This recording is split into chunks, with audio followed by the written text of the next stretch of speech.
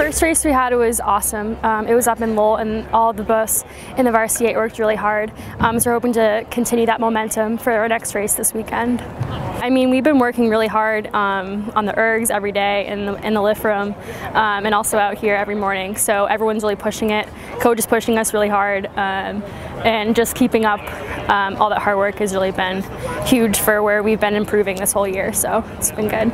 So we have practice every morning at 5:30 to 7:30, so before classes, and then usually we'll have lift in the afternoon from like 5 to 6, and then if not, we have like an hour of cardio on our own each day. So it's a lot of work, but everyone's putting it in, and it's really, we're showing the improvements, which is really great.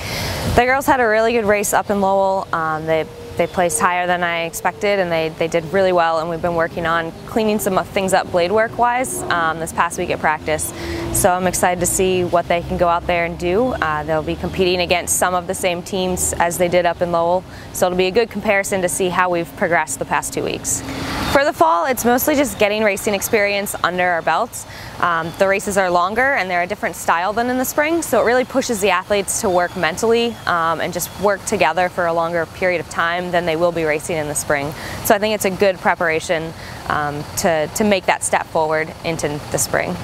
This year we have a varsity 8, and then we also have an 8 of novices, which is fantastic. It's a lot bigger than it was last year.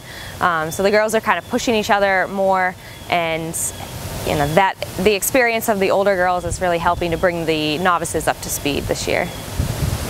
For the rest of the fall, I just want to keep moving forward, making good use of the water that we have before the lake freezes in the winter, and you know, getting everybody some racing experience and everybody progressing forward so that when we get back in March or April, we're ready to go.